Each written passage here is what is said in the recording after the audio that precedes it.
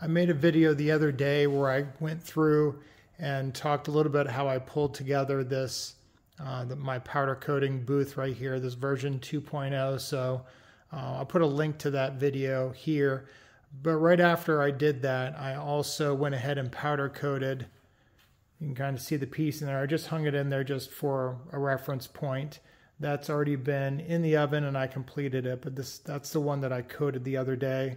And I just wanted to do a kind of a real quick intro here, and then next I'll just kind of go over and pull that other video in here, and you can kind of see the powder coating process and what I use for that.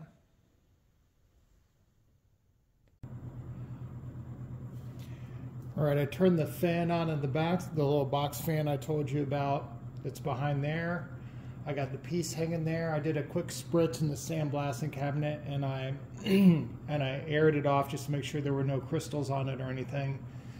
I find that even after a couple of hours, or especially a couple of days, which this one was sitting out, that they can start to form a little tarnish, and if you touch it with your fingers after sandblasting, it can actually tarnish. I don't know if I'd call it rust, but I see a little discoloration where my fingers have touched it, or again, if it's been a couple of days that the surface doesn't look quite as clean. If you do a real quick spritz on it with the sandblasting cabinet, then you can actually tell it gets a little bit more shinier, that kind of gray, dull coat. So it's pretty easy to see when it's clean. I like it to be really, really clean, so I try to get every little speck of paint or remaining powder coat that's on there.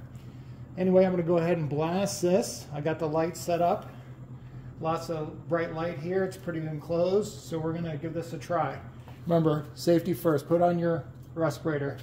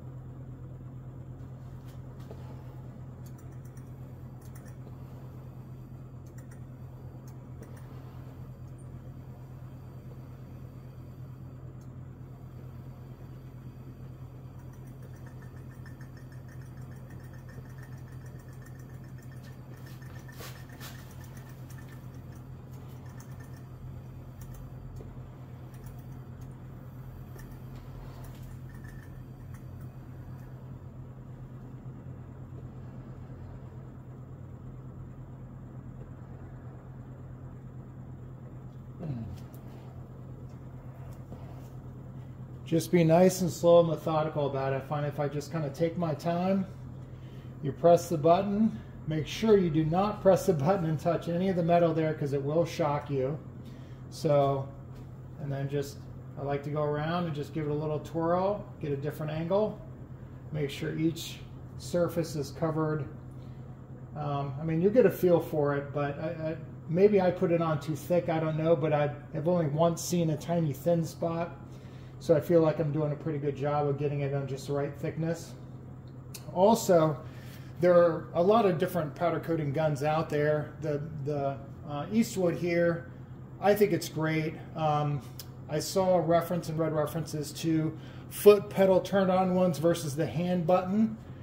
And just from the logistics, if I'm moving around and stuff like that, I think the foot pedal will be very hard to use. So I very much prefer this. This also allows me to keep some control over knowing to take my thumb off before I touch anything on there. So I try to be really careful about that because I definitely don't want to get shocked.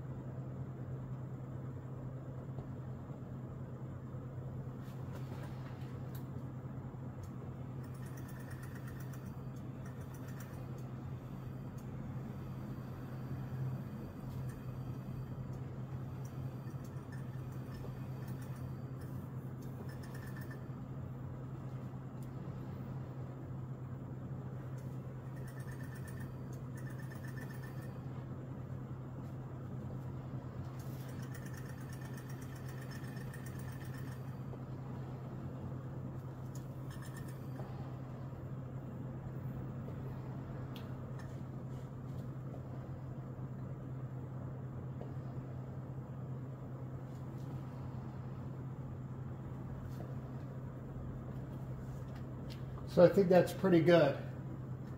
Now you can see, I see a little piece of lint that got there, a little thing there. This light does a nice job, and I got a little dust particle right there. Let's see if I can't blow them off.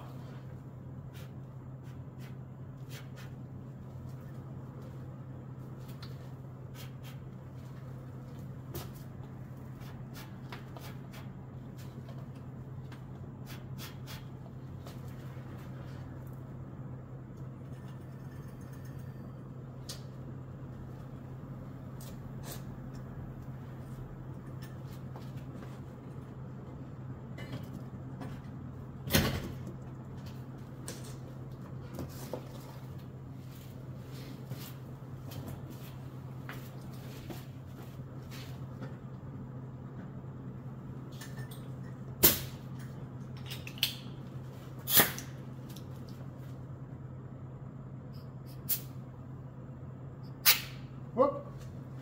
A little bit too much. That's okay.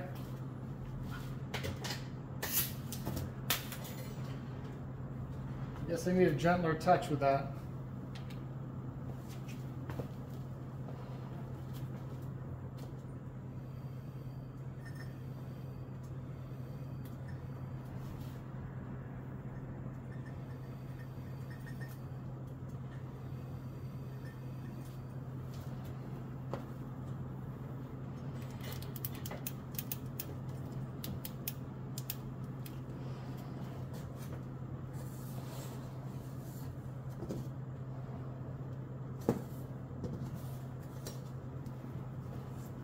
And that's pretty much it. It's ready to go. I think the oven is ready.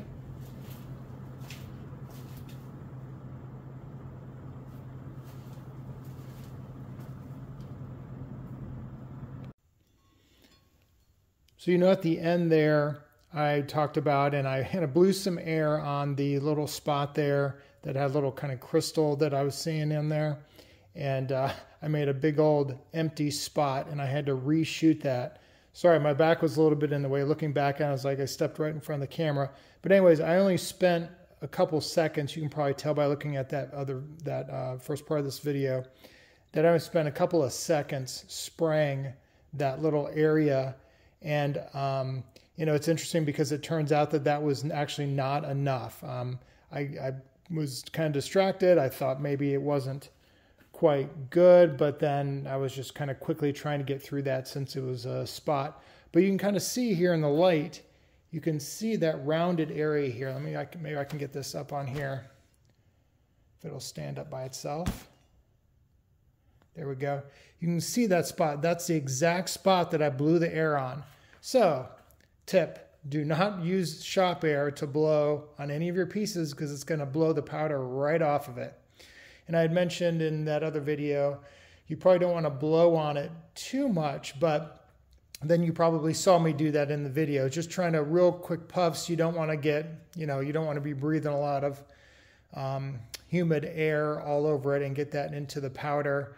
I thought kind of after the fact that I probably should use something like a turkey baster where you can just kind of give it a little poof to try to dust off any lint that may be in the air that may have fallen on there or any kind of crystals left from the blasting, anything like that. But anyway, you can kind of see that little spot right there. It's barely noticeable. Again, this piece is going on the Jeep there. This is the bracket under the driver's side seat. There's really no chance that you're going to be able to see it, so I'm not too worried about it. But that's definitely an interesting point just to think about in terms of how much powder you're putting on. If you don't have like a little mill gauge to know how thick you're actually shooting it, you're basically just going on after the fact, looking at the oven, what comes out of the oven, and are you getting the right coverage? And I have generally always had really good coverage. This was a rare exception in terms of not getting enough powder on there. So I think my process has been pretty good so far. Again, I don't generally see any light spots, but this one was definitely, like I said, you saw me blow it right off there, and I had to restart over again on that little area, but I definitely did not spend enough time putting enough coating on it. I just did a real quick spray on it. I got coverage, and then I just kind of moved on and got distracted with something else. So kind of a good learning point.